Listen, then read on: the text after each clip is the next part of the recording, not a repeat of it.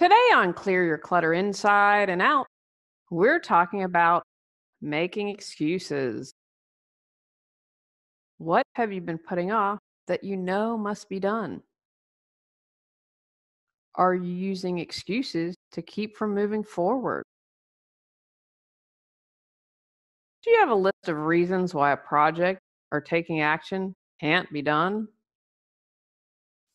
Learn how to recognize when you're making excuses as we continue our month focusing on paying attention. Does your clutter own you?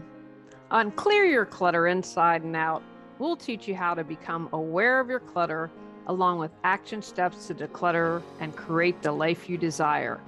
Come on, let's get started.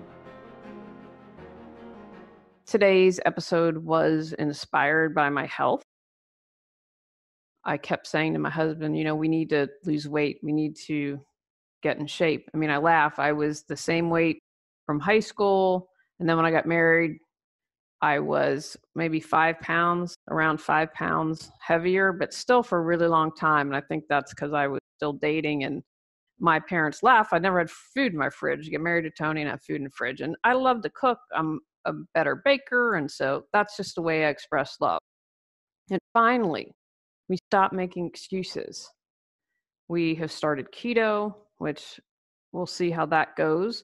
And I have been doing intermittent fasting, which has really helped me. The interesting thing with keto is that I don't want to have this, oh my gosh, I lose 5 zillion pounds. And I know that people tend to have the weight fall off quickly. I'm really trying to go for moderate and things that I can incorporate easily. Got rid of all the packaged junk that was in our house. And so we're doing a lot better. But we have and we're eating clean keto. And will I make, of course, I'll make like a peanut butter keto cookie or something like that. But this year we've been really good doing the fasting. And the thing I should say I'd like about keto is I don't need to snack as much. I've noticed for me that that's been a big deal. I need to still work on upping my water intake. When I did the colonoscopy, dang, I drank a ton of water, and which was really good. And obviously the body needed that. So I still need to improve on that, but we are going to the gym regularly. We have gotten back into our hiking routine. As you age, there are challenges. So I am trying to do puzzles more for brain health, but we kept making excuses, right? Oh, yeah, we'll do it. And then finally, I'm like, when we went to get my colonoscopy, we were sitting in the waiting room and I saw people that looked younger than me. I'm bad about knowing how old people are, that looked in a lot worse health. And then I saw people who were really old and I thought, I don't want to end up like that. And again, there are things I don't know anything about, obviously, and they could have a hereditary disease or something. But I just thought we've got to get our weight under control. But both of us had made excuses for ages. Today was also inspired by some clients. When I first started coaching, I was so excited and so eager. And it took me a while because I was like, yay, we're going to support people. This is so exciting. And I wasn't really good at knowing when people were making an excuse. Because one thing, like for instance, when I support people in decluttering or organizing, I'm like, let's try this out for a couple weeks. Now we may need to tweak it. We may need to go in a different direction, but based on my observation and what you've told me, here's where I want to start. And what I didn't realize was that people were making excuses. And then I saw my coach and she was like, they're making excuses. Your ideas are great. Your ideas work. They just don't want to do it. And I was like, oh. So I've become a little bit better of noticing when people are making excuses. But it just hadn't dawned on me. I thought, oh, of course you're coming to get coached. Of course you want to change and you won't make excuses. So I've had to refine that and being able to spot that more easily. If you notice in one area where you're making excuse, that's great. Don't try to look for a bunch of things. Again, remember, we're layers, pulling off the onion. We are every week this month. I have a little more challenge to get you going and to notice and observe and pay attention. This is something I don't want to stress you out. This is more important that we pay attention than taking action. Again, if you can take action, that's great. But I wanted you to kind of have for the month of June, we have 5 episodes, and let's do something that's akin to like 10 or 15 minutes a day. I thought it's just a good practice and really good to do. Now, if you find a bunch of ways you're making excuses, that's fantabulous. I don't want to stop you from that. I just want you to take that baby step and see where it goes. Now, you might discover a pattern of your excuse making. And once you find that, you say, oh my goodness, I never realized how often I say that. And again, if you have someone close to you that you trust, you might say, hey, can you give me some feedback? Have you noticed me making an excuse? Do I tend to say the same thing? Do I start to do something physical when I'm about to share an excuse with you? Our friends and family who know us well can oftentimes observe and say things that we aren't always able to see. So if you find that pattern, then it might appear more easily to you. I'm going to share with you some ways that you might be making an excuse and not realize it. So have you heard yourself saying or thinking any of these phrases? I'm too old, fat, stupid. I'm too fill in the blank. I'm not talented enough. I wasn't born into the right family, into the right class. I come from a poor background. I'm not smart enough. I don't have the support. I don't have the time. Now, that's one that I hear a lot. And remember, all of May's episodes deal with time management. And my first tip is if you say I don't have the time, then I'm going to want you to track your time for a week or two. And the big time suckers I see are social media by far, or watching TV. I'm going to challenge you really hard on that one. And that's a big one. So don't feel bad. You're definitely not alone, because I would say that's probably the number one excuse that I hear. Feel stuck but have no clue what you need to do to move forward? Would you like to feel energized and excited every day? Are you ready to create the life you desire? Julie Coraccio supports you in finding the answers within and then taking action to make changes happen. Visit reawakenyourbrilliance.com to learn how Julie can support you with life coaching. My family and friends don't believe in me. If that's really true, be grateful and find a new tribe to hang with.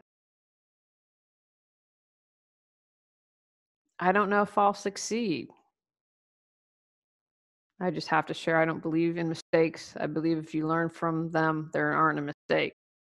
And your quote unquote failure, if you view it that way, might lead to another success. I think I shared years ago, I created a course.